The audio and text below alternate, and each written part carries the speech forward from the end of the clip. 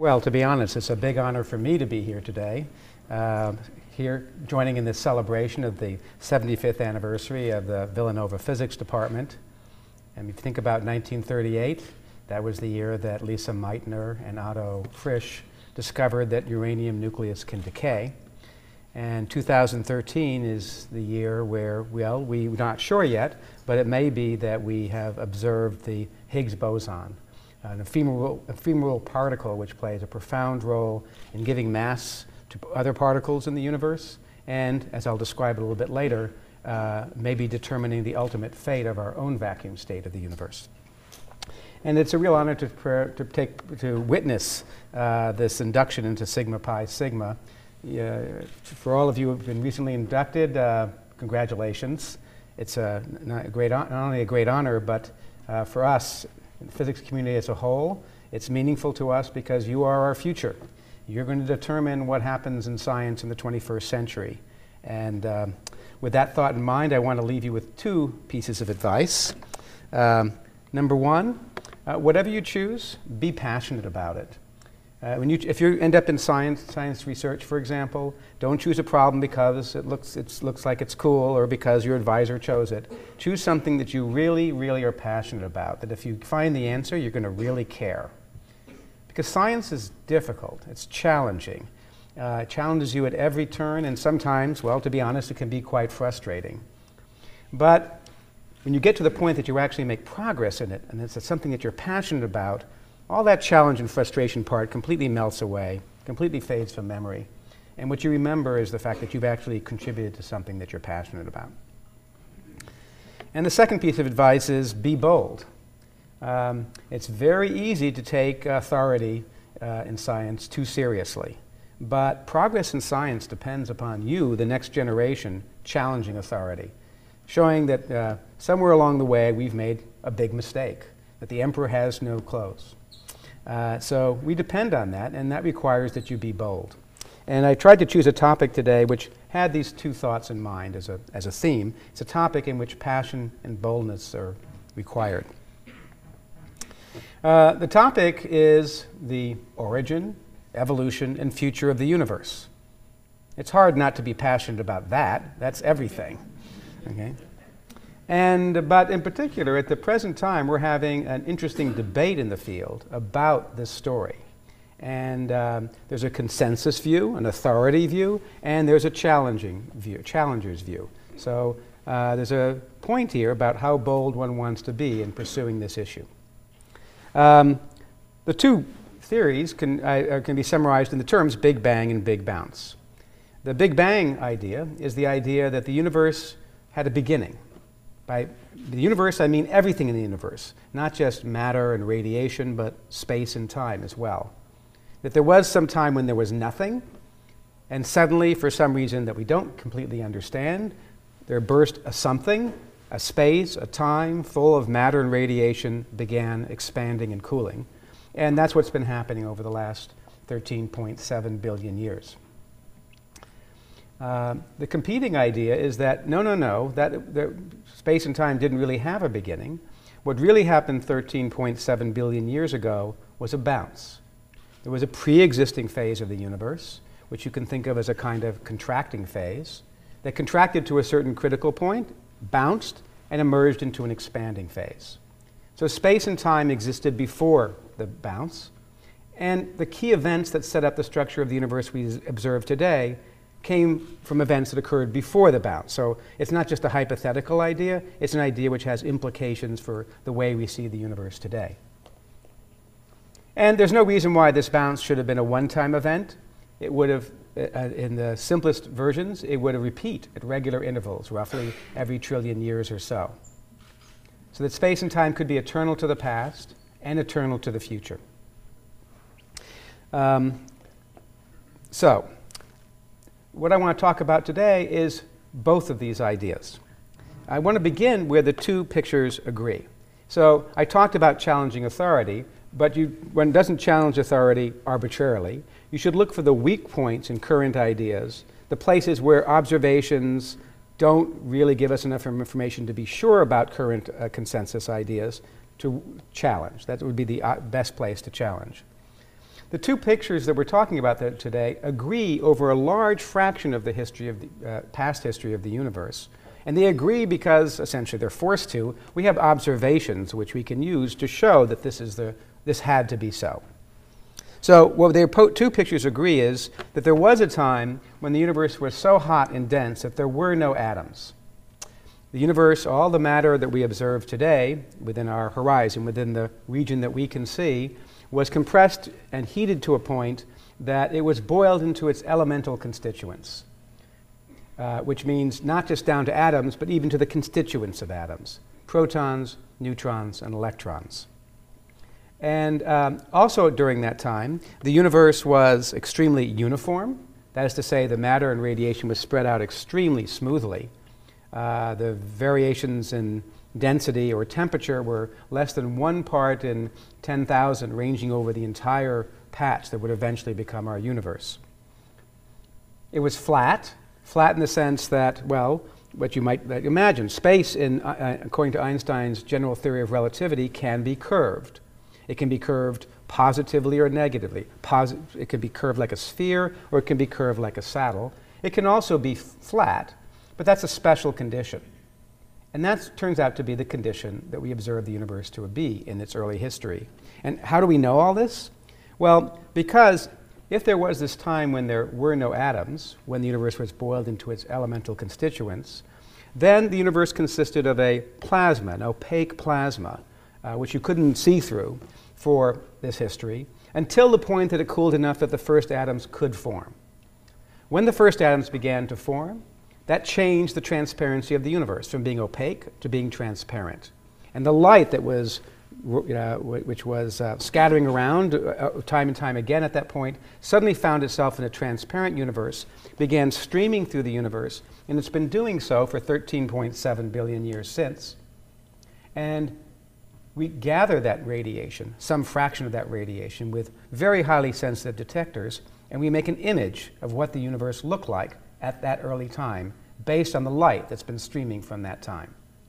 And what you're seeing on the slide here is a famous, iconic image from the Planck satellite experiment that reported its results last March, which shows that image of the infant universe.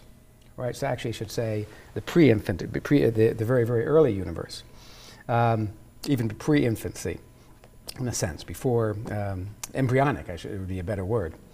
So just to explain what we're looking at here, it's a projection mat, just like we sometimes do for the surface of the globe. We sometimes project it into an oval. This is the entire sky projected into an oval.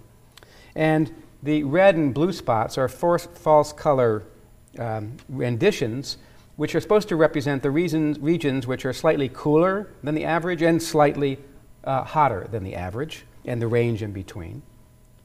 And the first thing to be observed by it is that although the false color image exaggerates the effect by giving a strong contrast in colors, the difference between the hottest regions and the coolest regions is only about a few parts in 100,000. So very, very nearly uniform universe.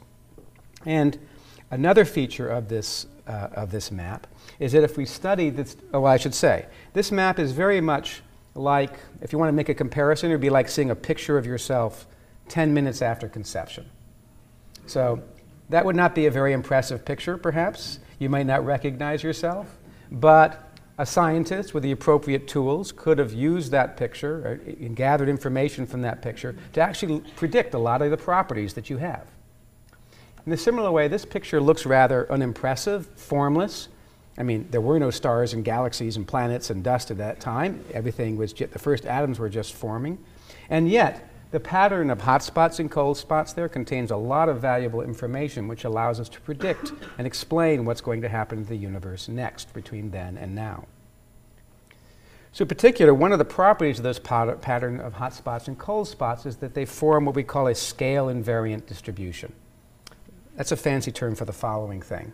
Suppose I look at all the spots of a certain size. Some are hotter than average, some are cooler than average. I discover they form a bell curve-like or Gaussian distribution around the average value.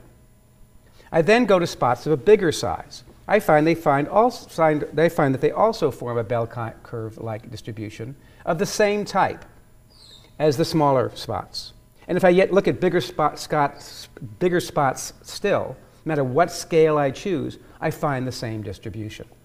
That's what we mean by scale invariant. That's a very special arrangement of hot spots and cold spots. That's not, for example, what you would get if you were boiling some water and just looking at the random fluctuations in the temperature on the surface of the water. It's a special distribution of spots that calls for an explanation. And we'll come back to that in a bit. But given that set of hot spots and cold spots, even though they're extremely tiny, only small differences, it turns out one can learn a lot about what's going to happen next in the universe, because those slight differences are what eventually account for all the structure we observe in the universe. All the stars and galaxies and clusters of galaxies and superclusters originally were born as these slight differences in density or concentration of matter. So if you now just begin with this as an initial condition, as your starting point, and go forward and just let gravity do its thing over 13.7 billion years, it will take these tiny differences and it will begin to draw matter towards the regions which have higher density to begin with, and away from the regions that have less density to begin with. And it will continue to do this more and more, concentrating more and more matter in regions of high density, drawing more and more matter in regions from low density. And, well, actually, we don't just have to assert that this accounts for the structure we observe today. We can actually run the simulation. We can take what we observe from the radiation, this microwave background radiation that was making that initial oval that I showed you. We can use that information as input, input into a simulation that simulates the action of gravity on the matter in the universe. And that's what this simulation is going to show. Beginning with a nearly uniform universe, it's counting forward in time and gradually going to transform itself from a nearly uniform universe. You see matters being drawn and concentrated by gravity into regions of high density and away from regions of low density. And what we end up is with a pattern of filaments and voids, which agrees remarkably well with the data that we observe when we actually physically look out in the sky and map the distribution of galaxies in the sky. So we can actually compare our simulations, which begin from this data about what things were like at the beginning, run it forward in time, and match what we observe. So the two theories also, Big Bang or Big Bounce, also agree on the current composition of the universe. This is again something that can be measured through a combination of measurements of this early microwave background radiation and the distribution of galaxies. So they both agree that the matter that we're familiar with in our everyday lives, the matter that comprises us, that comprises the dust, stars, and everything we see in the sky, all that matter only comprises a very small fraction, less than 5% of the total stuff or total energy of the universe. We call this stuff ordinary matter because it's the kind of matter we're familiar with. At one time, we believed that everything, in fact, many of you may still have learned in school, that everything is made of atoms. 4.6% of the universe is made of atoms. The rest of it's made of something else, whose identity we don't really know. We know the rest of it, though, comes in two dramatically different types. About 22, 23% of it consists of something called dark matter. Dark matter shares a property with ordinary matter that if you put lumps of dark matter in space, they gravitationally attract one another. They tend to clump together. In fact, what you were seeing in that simulation was actually the dark matter that was coming together, clumping together through the action of gravity.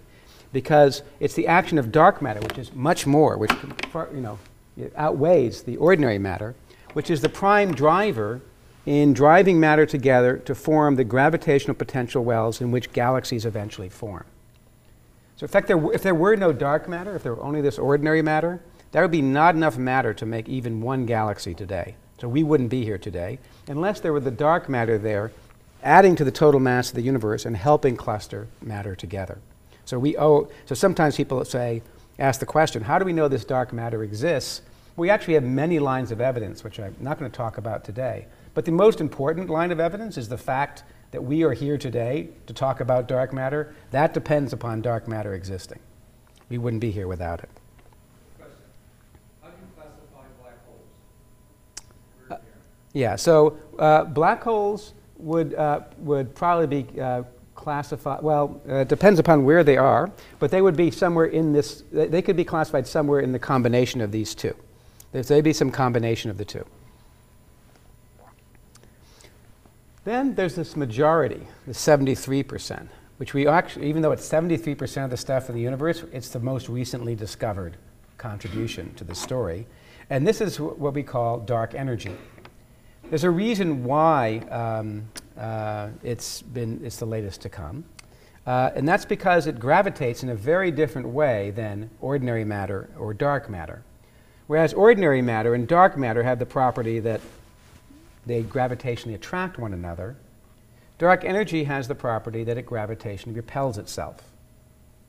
So if any of you ever learned that gravity always attracts, or that gravity sucks, as we sometimes say, okay, then you should know that actually, that may have been true of Newton's theory of gravity, but when Einstein revised Newton's theory and developed his general theory of relativity, one of the implications of that theory is that it's possible to have forms of energy which gravitationally self-repel. It was considered hypothetical. It was considered something you should, just a fanciful thing that could be a consequence of the theory, not necessarily relevant for a real universe. And lo and behold, it turns out by the end of the century, we discovered that most of the universe contains this stuff. And if you fill most of the universe with this stuff, one of the properties it has, because it self-repels itself, it tends to speed up the expansion of the universe. That's, in fact, a way of detecting its existence, by observing that the universe is speeding up in its expansion. Whereas if it were composed only of dark matter and ordinary matter, which are trying to resist the expansion in the universe and trying to draw together, we should see that the universe is slowing down. But measurements made in the 1990s established and verified since, redundantly have verified since, that this expansion of the universe is speeding up and that most of the universe contains energy of this self-repelling type. What's going to happen in the future? Well, this Big Bang and Big Bounce idea give you two different pictures, or two dramatically different pictures. The Big Bang picture, in the simplest version, proposes that this dark energy is just beginning its job and will continue to accelerate the universe forever. As it does so, it will dilute the distribution of dark matter and ordinary matter to the point that if you were to come back in 1 trillion years, you would see literally nothing over the scale that we observe today. Matter would have been spread so thinly, there'd be nothing at all to observe. The universe would be returned to perfect, pristine vacuum. And that's it. That's the long-term future of the universe. So the universe that we know, with stars, galaxies, and the like, is, in the cosmic sense, a brief episode between the Big Bang and this period of dark energy domination. And that's a logical possibility. In fact, as I said, that's the consensus picture.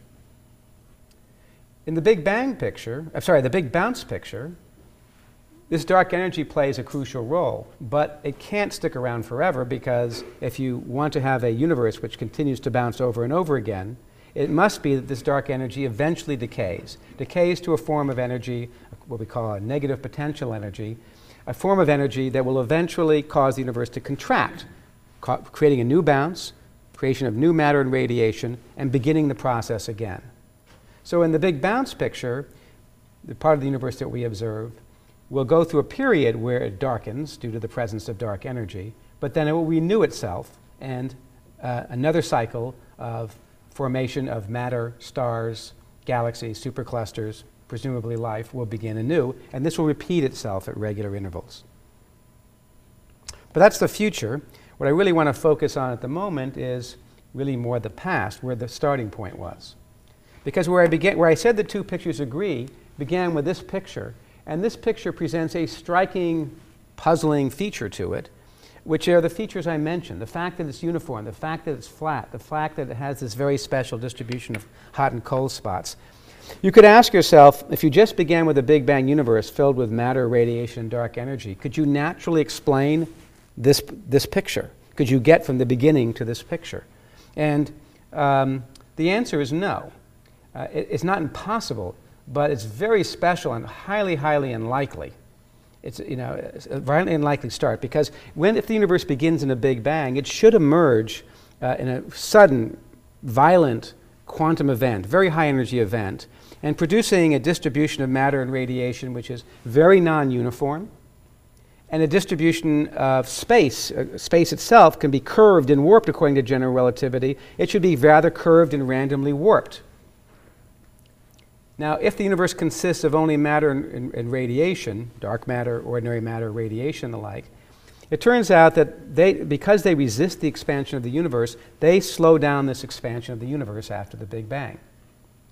In such a situation, the longer you wait, the more of the universe, the more of space you see. So if the universe is full of a very uneven distribution of matter and curved and warped, it should become more and more apparent the more of the universe you see. The older the universe is, the more obvious it should be that there was this violent, random quantum beginning. But that's not what we observe. What we observe is a strikingly uniform, flat universe with a very specially prepared distribution of hot spots and cold spots, something very unlikely. So it's for this reason that over the last 30 years or so, that theorists have been trying to improve or modify our idea of cosmology to account for this strange beginning. And one of the key ideas developed in the early 80s is the idea that we call inflation. So that today, when we talk about the Big Bang model, what most astronomers and cosmologists are talking about is actually the Big Bang inflationary model, in which this idea of inflation is incorporated into the picture, since the Big Bang alone can't explain what we observe. So what is inflation? Well, it has a number of properties. It's, what it refers to specifically is that shortly after the Big Bang, it's hypothesized, there should have been a special form of energy in the universe. We call it inflationary energy as a generic term, which is like the dark energy in that it accelerates the expansion of the universe, but at a much more fantastic rate than dark energy does. In fact, this acceleration is literally superluminal, faster than light. By that I mean is if we were right now living in an accelerated universe of this sort, and we were able to watch one another at the beginning and send signals back and forth at the beginning, within a few instants, space between us would be stretching so fast that we would lose sight of one another because the space couldn't traverse the distance fast enough, given how much space was being created by the expansion. Now, if some of you are familiar with Einstein's special theory of relativity, this idea might sound bizarre and strange, violating basic laws that you learned in school, namely the law that says that nothing can travel faster than the speed of light. And here I'm talking about accelerated expansion, which can be superluminal, meaning faster than light. Is this a crazy idea? Well, not actually. If you go back to the law of relativity that you learned, you'll discover that actually the law is more carefully stated than the way I first presented it and the way we normally remember it. What it really says is that no object can pass at any other object at a speed greater than the speed of light. And during this accelerated phase, if any object does pass any other object, it will always be less than or equal to the speed of light. So it completely obeys that law. That's part of Einstein's special theory of relativity. That's a key consequence of it. But when Einstein went next to add gravity to his theory, to produce his general theory of relativity, a new phenomenon was shown to be possible, which is space can stretch. Space is elastic. It can stretch, it can contract, it can bend, it can warp, it can do all the things that you think of a rubbery substance doing.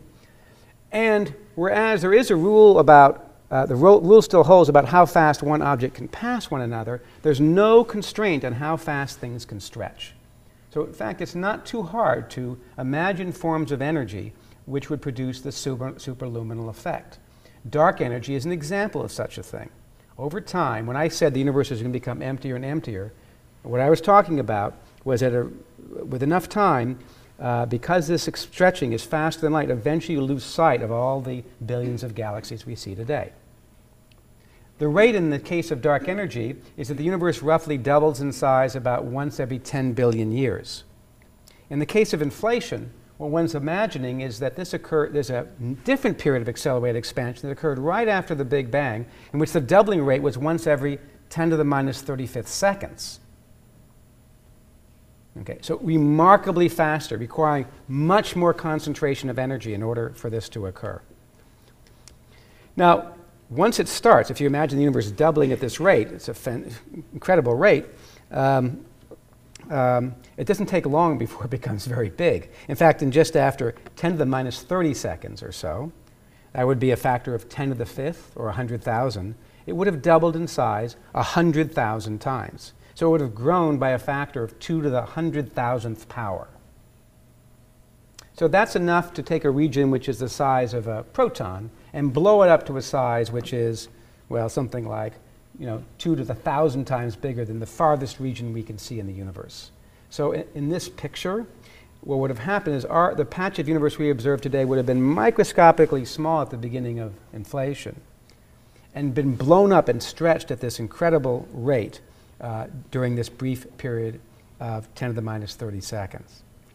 And one of the consequences of an accelerated expansion is, unlike the case of the Big Bang, where you're seeing more and more of the universe with time, because space is stretching so fast, you're actually losing sight of things. And as you lose sight of things, it looks more and more like the universe is uniform. And even if the universe had some curvature, as you stretch it, it appears to be flatter and flatter.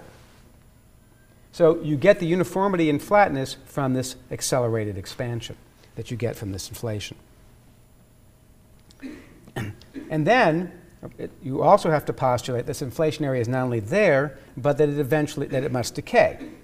It better decay, because if it were still here today, this stretching would be occurring so fast that we'd still be nothing to see, not you or me, let alone stars and galaxies. Okay. Now, this decay process occurs through a quantum process, much like the quantum process that causes uranium nucleus to decay, that Meitner and Frisch discussed in 1938. One of the things about quantum physics is that it's inherently random. If I give you a bunch of uranium nuclei, I can tell you with some precision what the mean lifetime of the uranium nuclei are going to be. But we also know that if I actually take that bunch of uranium nuclei, they're all not going to decay at the same time. Some will decay earlier and later than that mean value. And if you ask which ones are going to decay early and which ones are going to decay later, the answer is you can't predict. That's part of the inherent randomness of quantum physics. It's built into quantum phenomenon. And the decay of this inflationary energy is such a thing. This inflationary energy, for example, might be due to a field that permeates the universe, but which is capable of, through a random quantum process, of decaying into ordinary matter, the stuff that makes us up, and decaying into dark matter. If that's the case, and it's a random quantum process, then even though you smooth the universe out to an incredible degree up to this point, during this process of decay, you're going to introduce some non-uniformity in the universe. You're going to introduce it because there are going to be some spots in the universe that decay a little bit earlier than others, just by this random quantum decay process. And the ones that decay earlier will heat up and begin to cool sooner than the later ones. So that'll be a cold spot, and this will be a hot spot after the inflationary period decays. And it's actually not so difficult to sit down with pencil and paper and compute what distribution of hot spots and cold spots you expect to see from such a process. And the answer is, it looks incredibly like, in fact, we can't find any distinction yet from what you would get from this pattern of hot spots and cold spots that we actually observe from these measurements of the cosmic microwave background, from the data we've gathered. So it appears, and it's often said in newspapers, journals, magazines, press conferences, encyclopedias, that inflation has this remarkable property that you can give it arbitrary initial conditions coming out of the Big Bang, and what it's going to end up predicting from this hyperstretching is a universe which is uniform, flat, and with this special scale invariant spectrum of hot spots and cold spots in accord with observations. No wonder it's the consensus model. But is this really true? Is this really what the model does? So often in science, it sometimes happens that we have an idea that seems very compelling, seems that it's working, but the more you study it, you discover what looks at first like small problems, and they can grow into very big problems. And perhaps that's what's happening in this subject. For example, the statement was that I could use arbitrary initial conditions coming out of the Big Bang. Well, what we've learned over the decades is that's actually not true. This inflation has to get kind of a good start in order to take over the universe. And in order to have a good start, it's important that there be a patch of the universe which is dominated by this inflationary energy. It doesn't have much matter and radiation in it, doesn't have a lot of curvature and warp in it. In fact, it's rather uniform. In other words, it requires rather special initial conditions. In fact, so special, so exponentially rare and special, that it's less likely to produce those conditions than it would be to produce the universe without inflation, as we see it. So I said without inflation, this picture is not impossible, it's just very unlikely. It's still more likely than producing a patch that we need to get this inflation started, at least to our current understanding. And so that's got theorists looking to see if they can make theories of initial conditions that would give us something other than arbitrary to explain why inflation would take place. But we do not have that theory at present. More damning is the issue of prediction, because there I see much less way out. So the claim is that it makes all these nice predictions, but this idea that inflation predicts all this is also a matter of some debate. And the reason is because of a phenomenon that was not known at first when the inflationary model was developed. It took a few years before it was first noticed, and it's a phenomenon known as eternal inflation. So inflation requires some start, as I just explained, but once it starts, it continues eternally somewhere in the universe. Never stops.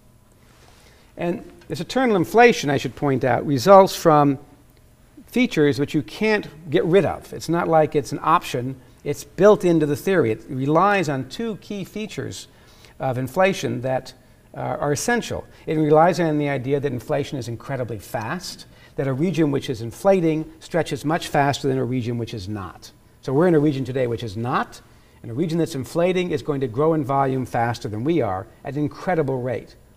For example, in 10 to the minus 30 seconds, it will grow by 2 to the 100,000 power. In the same 10 to the minus 30 seconds, we will grow by about a factor of 30. Okay, so it grows at a fantastic rate compared to us.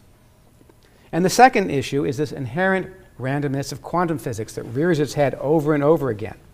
Remember, those are the two features we're actually using to our benefit to explain this picture. The inflation being incredibly fast is supposed to explain why things are uniform, and the inherent randomness of quantum physics is supposed to explain why the inflationary energy decays at different times at different places, resulting in that pattern of hot spots and cold spots. But when you think more seriously about these two conditions, it leads to a different picture of how we think inflation really works. So here's how we thought inflation worked, or how I described it to you initially. We imagined that there was a patch of universe that with some random distribution of matter and energy, something like this tiny Jackson Pollock painting, and then it was stretched through inflation by an incredible amount, and I can't show a factor of 2 to the 100,000 on my PowerPoint, so I'll just go with that. Okay? That's supposed to represent 2 to the 100,000 power expansion. And the gray there is supposed to represent that there's still all this inflationary energy there. And then that inflationary energy is supposed to decay in a slightly non-uniform way, which eventually results in the universe that looks just like the universe we observe today, full of stars and galaxies and dust and the like. That's how we thought it worked. But we know that isn't correct now. It may begin with some random initial conditions. It may undergo some period of inflation. And here I've made it a little bit smaller this time, but it's still supposed to represent this 2 to the 100,000 power or so. But when it decays, it's true there's be regions that decay at roughly the mean time of decay, but there'll also be what I'll call rogue regions, procrastinators, regions that decay at a much later time than average. I'll represent it symbolically this way. The red region represents the region that decays more or less at the right time and becomes hot, full of hot matter and radiation. And the corners there, which remain gray, are the regions which are left behind, the rogue regions which are left behind. I don't mean you're supposed to take that picture literally, but I'm just representing geometrically these two kinds of regions of space. And then what happens? Well, the region that ended inflation will grow by a modest amount, during which period the region that's gray, even though it began small, will soon become an overwhelming majority of the space of the universe. So what's happened is, instead of producing an entire universe that looks like us, we've actually only produced a pocket of the universe that looks like us. Enough to contain us, but it's only a pocket. Most of the universe is continuing to inflate away due to those rogue regions, those procrastinators that took advantage of inflation to gain a lot of volume. Now, procrastinate as they wish, they nevertheless have quantum physics at work which is going to cause them to decay. Even a uranium nucleus that takes a long time to decay will eventually decay. So eventually, the decay will occur again. But again, there'll be procrastinating regions that don't decay. So that just means that I'll produce another pocket with still yet more inflating space. And this will continue forever, because it turns out inflation is so fast, it so outruns the formation of pockets that the universe it contains almost entirely inflating space with only rare pockets in between. So this is false in the sense that you should think of the gray regions stretched by exponential amounts compared to the pockets. I just wanted to show you that it also contains a lot of pockets as well. Well, all this may not be so disturbing, provided the pockets are big enough and provided the pockets are identical, like is indicated by this picture. But here's where random quantum physics rears its head again. Because during this decay process, when a universe is when a pocket is being formed, there are all kinds of weird things that could happen that are unlikely, but in quantum physics are possible. All kinds of deviations from average behavior. And so what that will lead to is these pockets actually not being the same due to random quantum physics effects. There'll be some that look like us and they might be habitable, like the one in the far right corner over there. And they will be flat and uniform and have a microwave background like what we observe. But there'll be some which are not flat. There'll be some which are not uniform. There'll be some which have a microwave background that looks very different, and some that don't have a microwave background at all. Some which can support life and some which cannot. And some can support life like us, but some not. And when I said some, I was actually being quite modest. This is an eternal process, so actually it's an infinite number of every one of those possibilities. Because it can continue forever. So anything that can happen will happen, and it will happen an infinite number of times. So the real outcome of inflation is not making a universe that looks just like what we observe, but actually producing an infinite number of possible pocket universes with every conceivable physical possibility. And if, as some people speculate, there could even be differences in physical laws from pocket to pocket, the physical laws could be even different from pocket to pocket. So all the physics we've studied would be physics of our local pocket, not physics of the universe entire in such a picture. Welcome to my nightmare. Of course, that's not what it's usually called. It's usually called the multiverse. So when people talk about the multiverse, they're referring to the possibility that due to inflation, instead of getting a universe that's like what we observe, you get every conceivable possibility reproduced an infinite number of times. But to me, it is a nightmare, because what this means is that a theory that was supposed to be powerfully predictive isn't. Inflation has produced everything, every conceivable physically allowed possibility. It's produced pockets with every conceivable possibility, and it's selected nothing. There's nothing in this picture that tells you which is more probable. There's no inherent statistical measure to the story that tells you which thing is more probable than anything else. So all predictive power, so far as inflation is concerned, has been lost. Now hold it. Some of you will say, I've heard in the newspaper a recent the Planck satellite experiment in March. They reported the results and they say that it agreed beautifully with the inflationary predictions. What is Professor Steinhardt talking about? Well, yes, they actually did make such claims, and I hear them repeated often, even by my colleagues. But what they don't tell you, unless you ask them directly, they don't tell you is that they conveniently omitted to include the multiverse in their thinking. They conveniently omitted to include the fact that once inflation is started, it becomes eternal, because then, of course, they would have no prediction to compare to.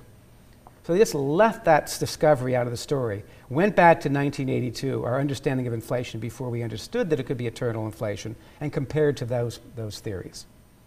So that's not legitimate. We have no reason to believe that you should, that analysis is correct. But that's what the field is doing. Can we fix the problem? Well, actually, we've known about this since 1983. This is the 30th anniversary of the discovery of eternal inflation. So yes, people have been working quite hard to try to see if we can fix the problem. One way they've tried to fix the problem, we have tried to fix the problem, is to see if we could add to our theory a principle of measure, a way of weighing one pocket universe compared to another, and then convince ourselves with a natural choice of measure, ours would be the most likely, and the physics we observe would be the most likely. Well, that program has failed. The most obvious measure you might choose, for example, is asking, if you add up the volume, which kinds of pockets occupy the most volume, because that would be the most likely. After all, inflation is all about making volume, so you'd think that volume would be a good way of measuring things. Well, it turns out that our kind of pocket is not favored, does not occupy most of the volume of the universe. In fact, any pockets younger than us are exponentially favored compared to us. The reason is younger pockets were formed later than ours. Later than ours means there's been more chance for inflation, more volume, more place to put your younger pockets, to create your new pockets. And so there's always lots more of those compared to us. So a pocket that's even 1 second younger than us is something like e to the 100 times more likely than us. So if you try to introduce this this kind of measure principle, you find you fail by a huge amount. And then all that's meant is that people have tried to come up with other ideas of measure and other ideas of measure, and so far we have not found a measure which we are preferred, and the measures are now getting pretty complicated. So I think this is an unlikely fix to the problem. This has led to a certain kind of desperation. Some have have suggested adding what we call anthropic principle or anthropic reasoning to the story. Let's bring the fact that we're sentient beings and bring that into as part of the selection principle. The universe is created for us. Let's only consider those parts in which humans exist. It's a very interesting turn in science to think about going in that direction. It's something that's been resisted by philosophers and scientists for several hundred years, but which frustration with this eternal universe problem has led people to think about.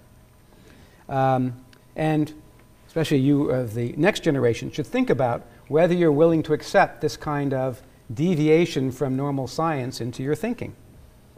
As it turns out, though, it doesn't really help you that much. The reason is I've already given you a hint that that pockets which are younger than us, even by 1 second, are exponentially favored. We are pretty sure, 1 second, let me wait a second. Yeah, we're pretty sure we could exist in a universe that was 1 second younger than we were, right? Than we are. But there's exponentially more of those than us, and actually more volume than us. So even this doesn't help. And so that's just driven people to think of other ways of combining measures and anthropic reasoning to try to create some approach. And that's an approach that still some people are pursuing, although I think it's beginning to die out. That's led to yet a different mode of thinking. Some would say we should simply lower our expectations. We're expecting too much from science, they would say, to expect that we would be a typical region in such a universe. We should just be happy with the fact that there's some place in this universe in which we could live.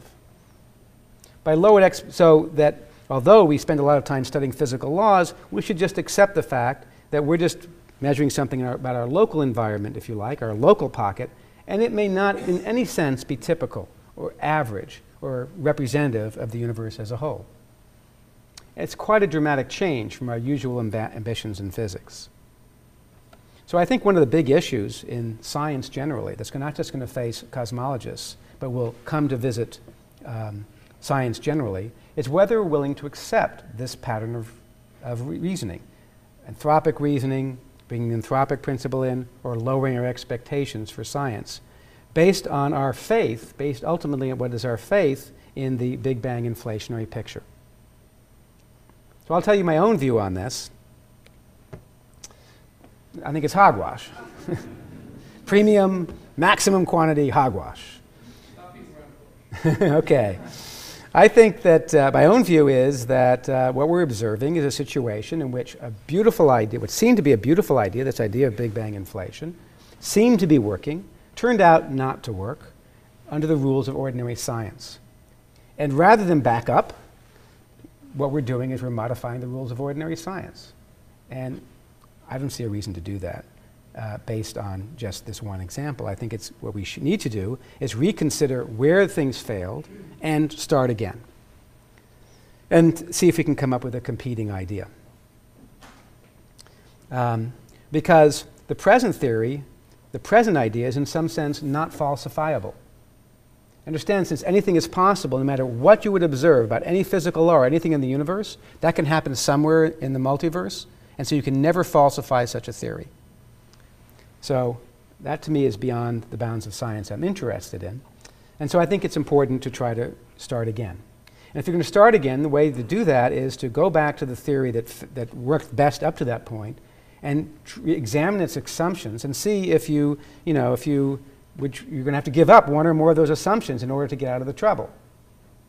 Now, in the case that we're talking about, there really weren't that many assumptions. There was the assumption that the universe began in a Big Bang in some random quantum state, and that we needed something to smooth the universe out, to explain what we observe. So there's not much there to give up. One possibility is that the universe didn't begin in a random quantum state, that there's something about the nature of quantum gravity that we don't yet understand, that when the universe emerged, it somehow began only in a special state. It was highly likely to begin in a special state, like what we need to explain things. That's a logical possibility. I don't see a hint of that at the moment in our present understanding of quantum gravity, but it's early days. It's something that's worth looking for. The other thing we can give up is the statement that the Big Bang is the beginning. If it's not the beginning, there has to be something that preceded it. And since the Big Bang, the universe was small, and you have to get something that precedes it, well, that naturally leads to the idea of a big bounce. So that's a part of the compelling reason for thinking about a Big Bang bounce. So the way we can think about the big bounce is that today we're somewhere over here. We expanded from what we thought was the Big Bang. But if we really checked going backwards in time, we would discover that prior to our phase of the universe, there was another phase of the universe that underwent a period of expansion and then contraction, bounced, and then began again.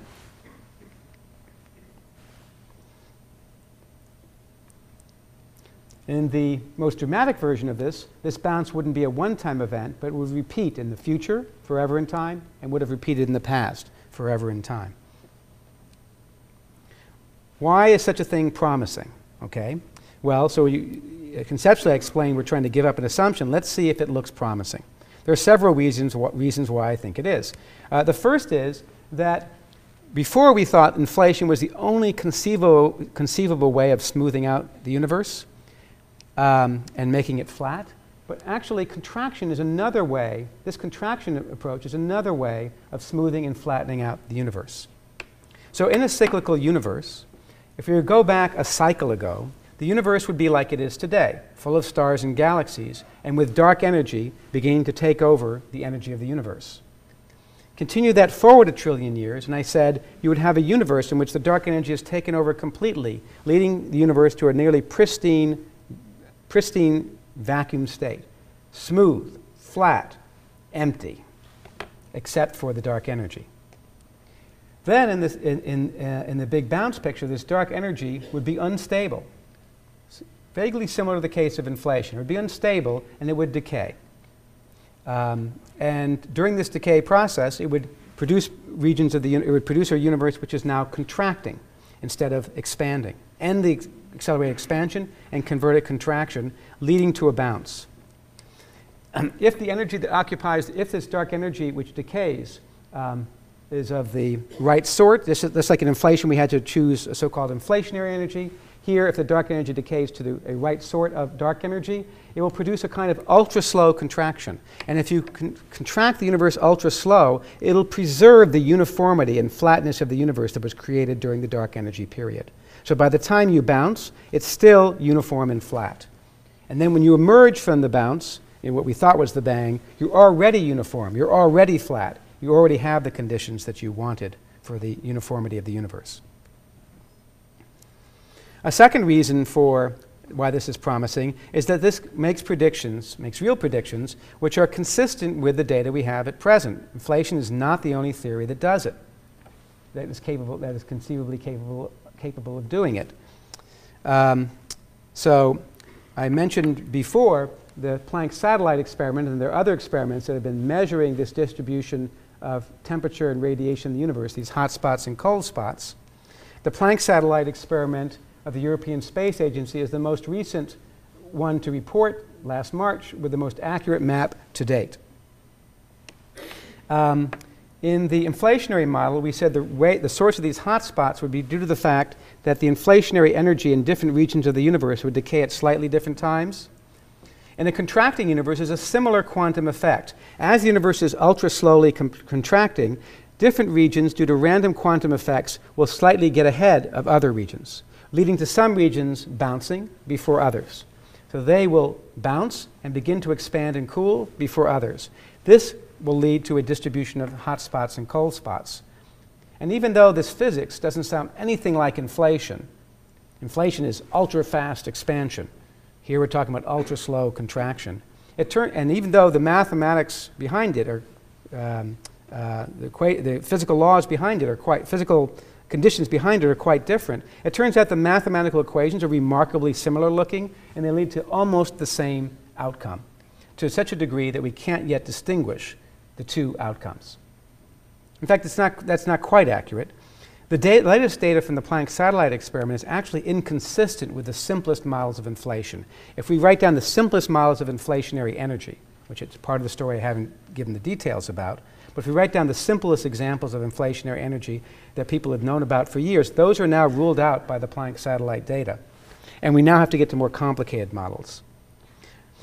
The main reason why the problem with the simplest models is that the simplest models don't just produce variations in temperature and density, but they also produce another effect, which is they produce a spectrum of cosmic wavelength gravitational waves. Waves of distortion in space and time, which are very weak, but should be detectable, should have even shown an effect in the cosmic microwave background, and should be propagating in the universe. But they haven't shown up yet in the data to such a level that we're forced away from the simplest models of inflation. We have to go to more exotic ones with more degrees of freedom, more parameters, in order to fit inflation within the current data. Now, in the theory of the contracting universe, it turns out you don't produce any significant gravitational waves, because instead of producing this effect during a period of very high energy expansion, it's with ultra slow, gentle contraction, and that doesn't produce any of these violent waves through the universe. So at the moment, as of today, as of the induction ceremony, I think it's fair to say that the current data is inconsistent with the simplest models of inflation, but so far consistent with the simplest bouncing models. This could change radically, even tomorrow. Someone could announce tomorrow they've now seen these gravitational waves in microwave background through this experiment or other experiments, and that would rule out the bouncing models in favor of and leave behind the possibility of the inflationary models, or at least you'd have to solve the problems of the inflationary models. But at the moment, this is the current state of affairs. A third reason why this is promising is because whereas inflation leads to this eternal inflation and this fundamental unpredictability, that does not happen in a universe that smooths itself through contraction.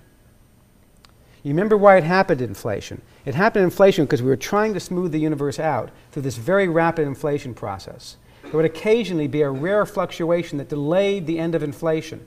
And those regions, those rogue regions that were delayed, were rewarded with huge amounts of volume.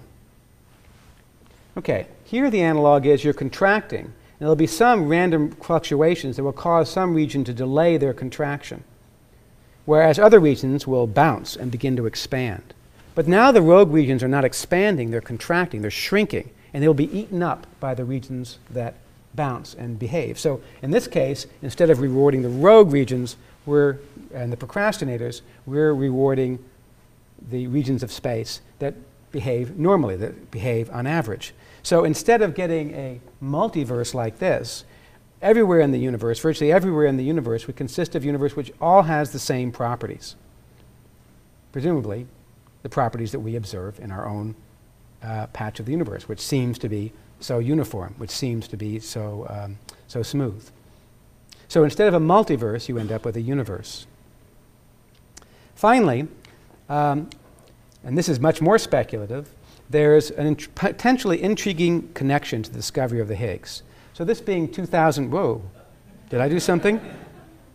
Did I say something that caused that? Okay, this is a very intriguing connection to the discovery of the Higgs. And I thought this was appropriate since this is 2013, which it might be maybe the year in which the Higgs has been discovered. What I'm talking about is the discovery of a new particle called the Higgs boson at the European Center for Nuclear Research, a 27-kilometer ring which accelerates protons at an incredible rate of speed. They go about around the ring about 11,000 times a second, in which there are two detectors, one called ATLAS and one called CMS, each of which reported in the last year the discovery of this new particle called the Higgs boson. It's a remarkable, if true, it's a remarkable breakthrough. The idea of the Higgs boson has been speculated about since the 1960s, but it's so ephemeral, so difficult to detect that it took this kind of fantastic project in order to detect it, and perhaps we have.